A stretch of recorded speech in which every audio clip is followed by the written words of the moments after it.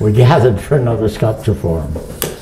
And we'd been to see an exhibition of work, early work, by Richard Hunt up at the White Cube Gallery on Madison Avenue. And I am joined by the usual crew, Jock and Brandt, Junceau.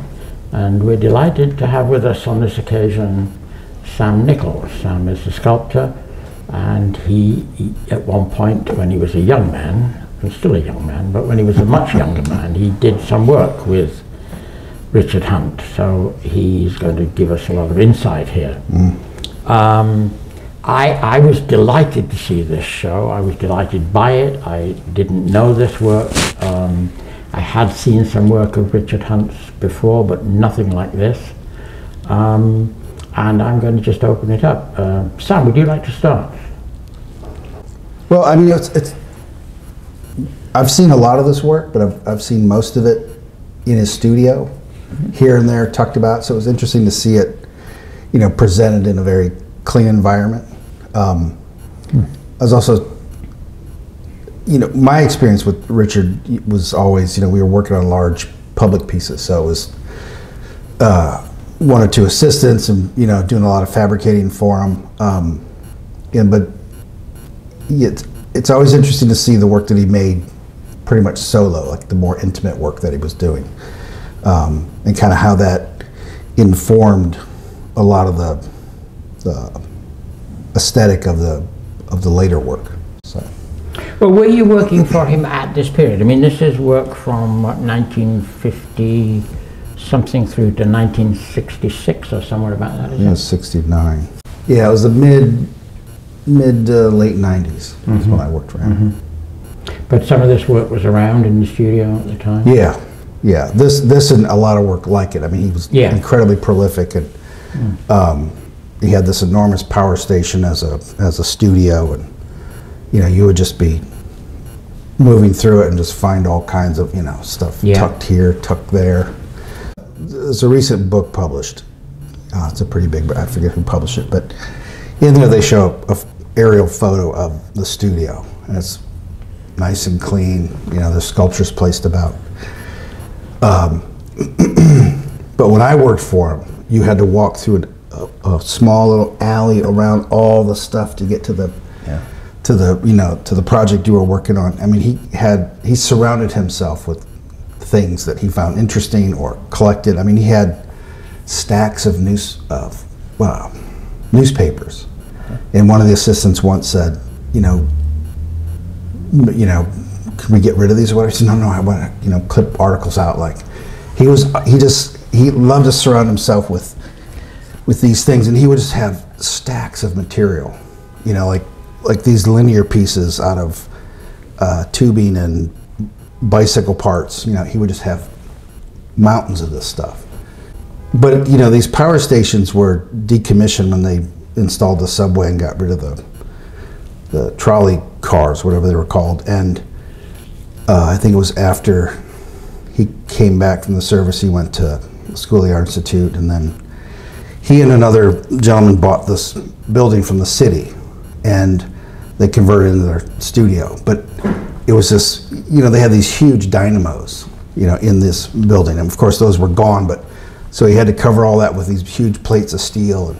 But he had so much stuff in the studio that he had to use the 20-ton bridge crane to take out a garbage can all the way to the back dock. Like, it was, but it was really great. It was a great working environment. It was a lot of fun, and just to watch him work. You know, he would come back from a meeting, you know, put his suit jacket on the stack of newspapers and climb up on the ladder of the scaffolding and, you know, start shaping the metal and having us weld it. And 2 hours later, he had to leave for another meeting. So he was, you know, he was a real hands-on sculptor, very much committed to, you know, to materials. I think that, you know, he's from the school that he made, you know, especially this work, kind of to see where it would go. He would, you know, kind of make work to figure out what he was thinking or that type of stuff. So it was really beneficial for me as a young sculptor to, you know, not just watch him, but work with him and just listen to his thought process. And he had a great sense of humor. Yeah, I think the sense of humor comes across in the work. Yeah. That hands-on quality too. It really does feel arrived at. I'd sort of never heard of him before, and I walked into the white cube and felt completely at home, you know, as if I'd known this guy or known the work forever. As I understand things, he, as a very young guy, he got involved with art schools, and he, you know, was educated or made clay figures as a teenager. And this work is, I think he's in his 20s maybe with some of them, but there's a head, there's a dancing figure, and that it reminds me of the studio school and the Mercedes insisting on students making figures and the way that might support painting. But in this case, it supports a whole lifetime of making sculpture. But he knew about working, looking at something and doing something with some other material, transforming that clay into a figure, but transforming his metal stuff from an impulse that comes from working in clay with a figure. But as I say, I felt completely at home with this and delighted by the way he transformed things. And it was just a wonderful introduction to something new, or for me. Yeah, I was delighted by the show. I must say, I'm really kind of very surprised, and I found the overtly figurative work, the overtly representational work, the least interesting of the things in the show. That's not to say they weren't important, more important to him, or an important part of his practice, but they didn't have, for me, the kind of, I don't know, generosity, playfulness, unpredictability. It was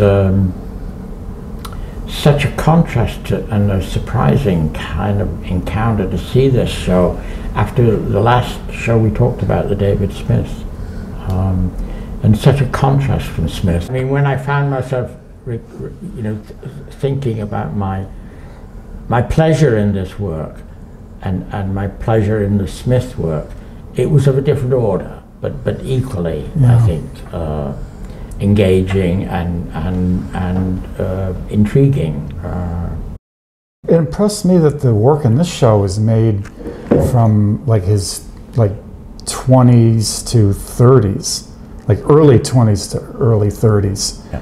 And it was more fluent than Smith at that age. Mm-hmm. Smith's work at that time, he was, far more laborious, really trying hard.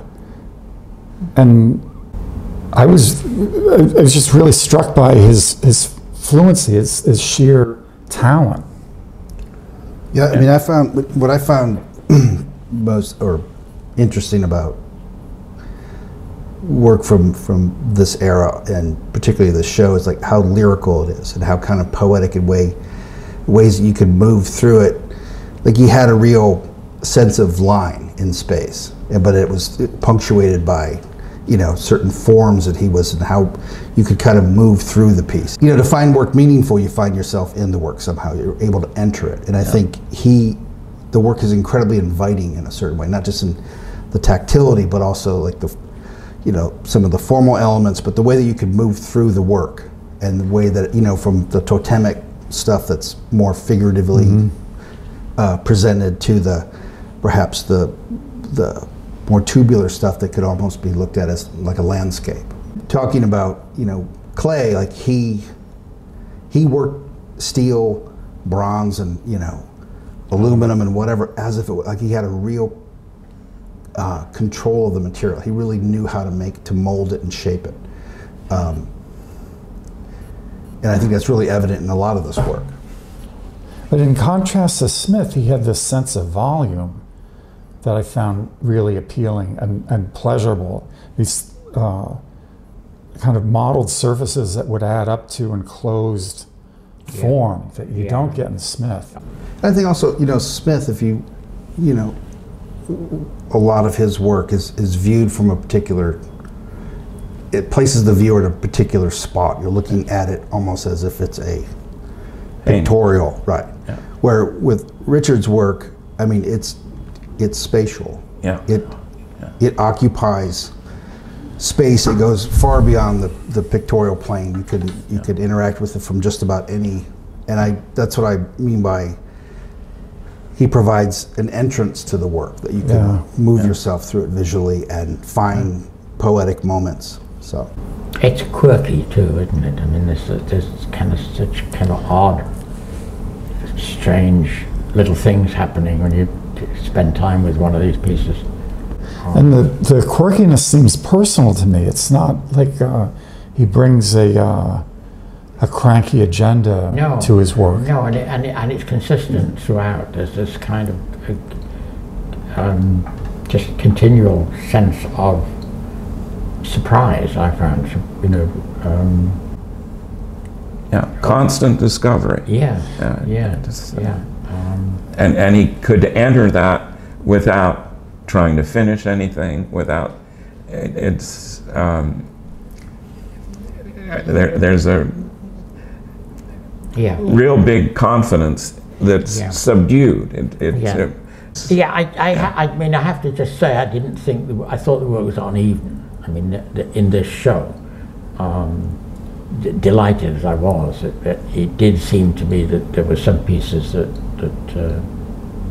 you know, just didn't feel like they belonged in the same room. But it was starting from a guy at 20.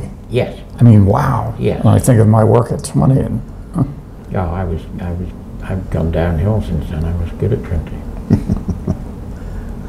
I like the pieces that were horizontal and tubular, especially. Yeah. And that they had such a light, they alighted so lightly on the ground, you know, like they all did. maybe 4 points. The way they touched the ground was always very, you know, considered and you know, almost deft. And even the bassiest pieces didn't have kind of awkward bass that Smith sometimes has, where it's really like finger in the eye. Yeah. That piece on the second floor on its own in that little front room, I think it was called Opposed Linear Forms. That was a really fantastic piece. But I agree with you, Jock, that he has a quality that's not as self-assertive as Smith. Well, one of the things that I got a sense of in most of this work is just this guy talking to himself, you know. I mean, he's not talking to an audience. He's not. Whereas Smith, I think, is in some way generally has, you know, the presence of a world out there that he is engaged.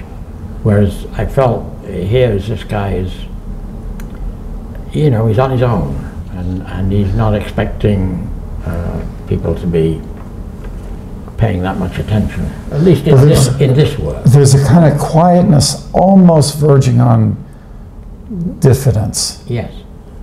Yeah. Meditative and self-reflective, but it's not all self. He's engaged with something bigger than himself. No, I wasn't implying that it was narcissistic or self-indulgent or anything like that. No, Yeah. no. I think he's playing with a lot of things, you know, that he's seen and enjoyed and thought about, and the stuff. I mean, just the stuff seems to inspire him. The material. Yeah. But there's this is early work, and I don't know much about his career, except I do know that he lived a long life, but he also made over 150 big public sculptures, and the big public sculptures, to the extent that I'm aware of them through photographs, are sort of epic as opposed to lyrical. And I wondered, Sam, did he ever talk about that? Just the massiveness to some extent of the big public things versus these? Well, I mean, you have to, you know, my interaction with him was through me being his assistant, and yeah, but we would talk about him, but, you know, he never really formally, you know, talked about him the way he might talk to, you know, giving a gallery talk or talking to a prospective client or whatever. And then, you know, he did like the Harold Washington Library in Chicago, this huge facades. You know, he did a lot of large pieces, and I think there's always a risk when you begin to make work like that, you know, all the restraints and requirements, engineering to city planners to review boards, or all that stuff have an influence on that. Sure. And I always felt like when Richard was in the studio working on the work, they were outside. I forget the piece, but the one piece that I worked on quite a bit, it was for a church of some sort. They commissioned, and he'd been working on it for like 4 years. Yeah. So, and they did 2 visits, so people came by and they were looking at it, you know, and they weren't really sure about, you know, I don't know if we're, you know, and you know, Richard, he just kept making the way he made. Like he allowed, I mean, he was realistic in the sense that he you know, had to you know, support himself or whatever, but, you know, he did seem to have a way to, you know, that part of making and developing artistically was sacred. It wasn't to be, you know. Yeah. But, you know, in Chicago, there's works all over the place. But they do tend to be more volumetric, and, you know, it's a much different approach, because they are made for public. Yeah. Where like what you all been talking about earlier, is that these do seem to be more, I mean, they certainly appear to me to be more intimate work.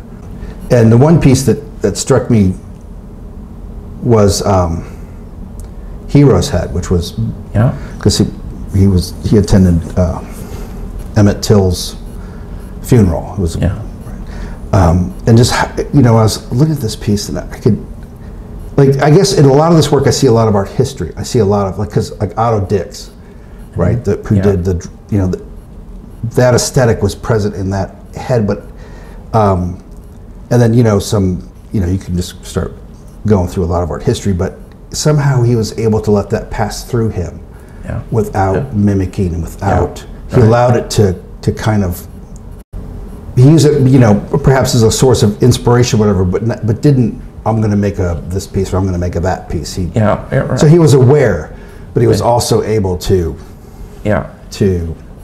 have that dialogue with the material, with where the material and the shapes and the process and where it was going, to kind of see that through. So, I have a technical question. A lot of the tube-like things have residue of carbon. Is that right, Sam? I don't know perhaps, or a lot of black scattered, and I've noticed the same thing with Tony Smart. His metal pieces, he welds them. I don't know what the tools he uses, but there's a residue, and he's very sort of precious about leaving that, not cleaning it up. And was that something that Hunt did, or was he? Is it something that all sculptors, metal sculptors, are sort of conscious or have some? Yeah, I think I can't speak for all metal sculptors, but I think, he would.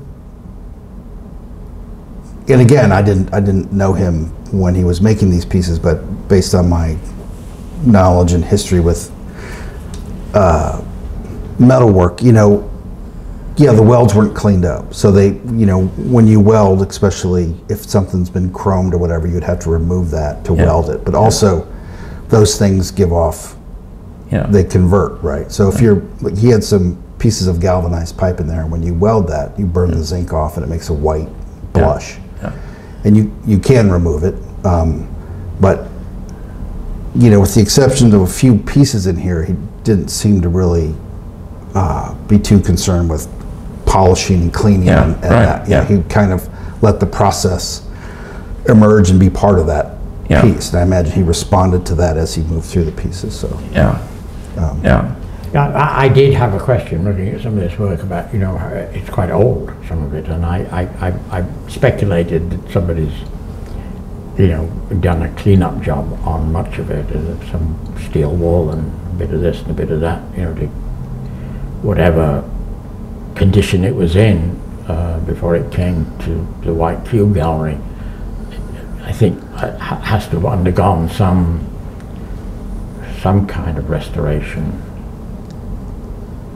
It wasn't intrusive or anything, but I did speculate that, that perhaps it wasn't in the condition in which it was when he left it.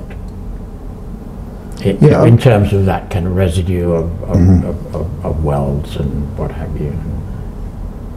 I imagine that, maybe they dusted them off or wiped them down, but I wouldn't. Yeah, I didn't see any evidence of them trying to. Yeah, it's a small point, but it was my sort of connection to sculptors who are still metal sculptors, steel metal sculptors who are still alive and working, and the horizontality that Brandt was talking about is something that Robin Greenwood. It's interesting to me though, because I wasn't conscious in this show that this is a metal sculptor.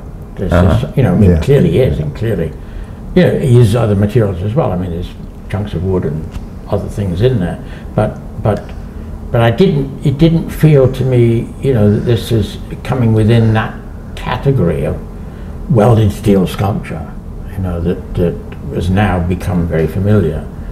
It didn't fall within that somehow. It's much too organic, and the material is used in such a kind of fluid and elegant and playful way that it almost didn't feel like steel. It felt like almost like something that had grown or oozed out of somewhere, or tied itself in a knot here, and it seemed to have so much variety and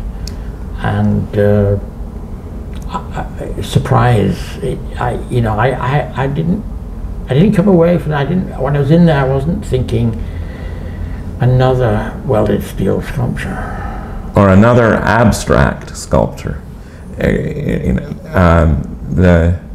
The sense that which this thing that I call spirit is embodied and is the driving force of this work is a connection that is confident, even though it's, I don't like the sort of flaky talking about spirit and all that stuff, but the thing is that it's concrete, it's real, it's and it distinguishes his work from so much. It really immediately fell in love with this kind of stuff. You know, it engaged me completely, and that doesn't happen every time I walk into a gallery. Yeah, and I agree about the material. I mean, it's. I have several friends who are glass artists, you know, and they always talk about the ooh wow quality of glass. Like you can't get beyond the fact that this is glass, or that, right? That the material seemed to connect with his sensibility of exploring sculptural space, and the material seems to be more in service of that endeavor than, you know, making something to show that it was made out of metal, which I think gives it a it's quite refreshing to see it, especially in person.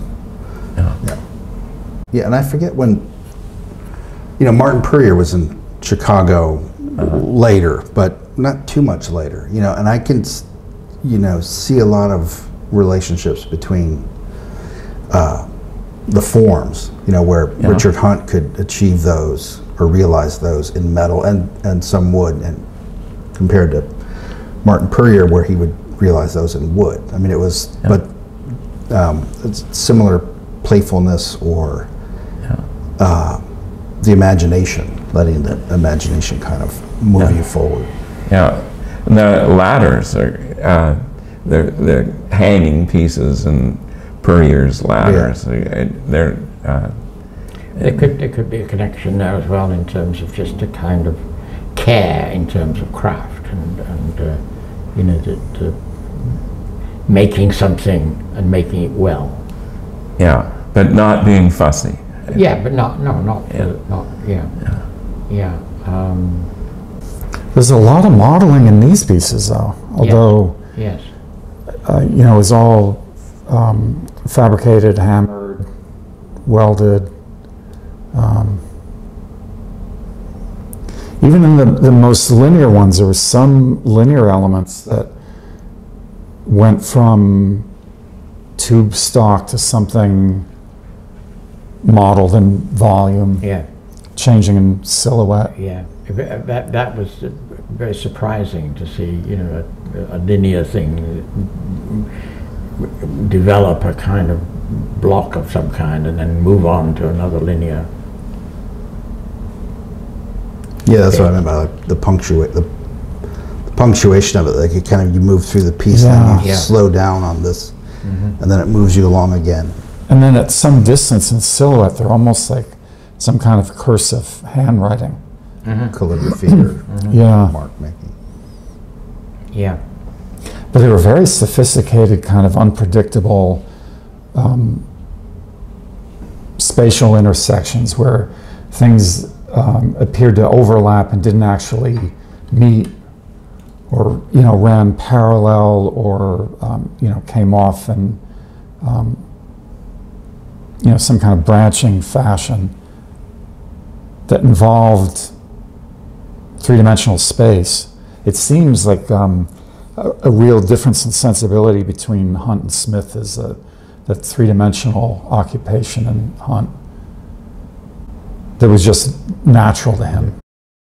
Yeah, these things are grasped as you know, spatial things. They're not images in the sense of offering you a profile or a silhouette, or you know, they very much. Yeah, they almost dictate that you move around them. And that was one of the things about the show that I did not enjoy, was that for the most part we couldn't get around. And pushed to the side. The work is all kind of on platforms that are attached to the walls of the gallery, so you can't walk behind the sculptures or really see behind them. It was good going all the way around the piece at the top of the stairwell, on that kind of. And that was maybe, I said, my favorite piece in the show, but that was maybe just because I could walk all the way around it. But it seemed essential, you know, to walk around that thing and find it constantly surprising me. Joyful. Joyful. Yeah, it's a good word. Very good. Anybody got anything else they need to say? Thank you guys for including me. It was great to to see have the you. show and get a chance to talk about Richard. Yeah, thanks for joining us. Yeah, It's right, exactly. great to hear your sense of him and your memory of working in that great barn of a... Power station. I saw the picture of it. It looked enormous. Yeah, and it had an entire basement too, Yeah. full of. He had this unbelievable African art collection. Just, Mm-hmm. and he had, you know, one of the most interesting things he had was did a trip to Alaska and, you know, up that way or whatever. But he had this raincoat made out of seal intestine. It was it's this beautiful translucent thing. I mean, just like he just collected stuff that he responded to. That he, you know, and I think he collected materials and like from the bumpers to the tubing to chunks of wood. Like he responded to them, and then you know they both moved forward to the process. Very good. Thank you. Thank you, everybody. Yeah.